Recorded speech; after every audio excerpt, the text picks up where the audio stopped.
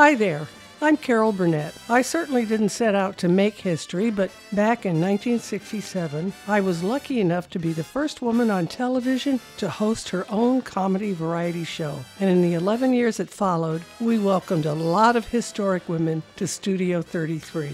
And we had a few behind the scenes as well. Back in the early 60s, stand-up comedy was the next big thing. And one woman who always stood out when she stood up was Joan Rivers. Why should I clean? Housework is futile. You make the bed, you do the dishes, 6 months later you have to start all over again. It's true.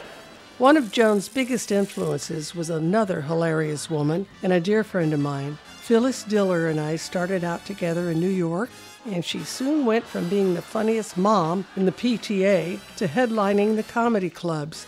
Back when she was often the only woman performing, and she was certainly the only woman who looked like that.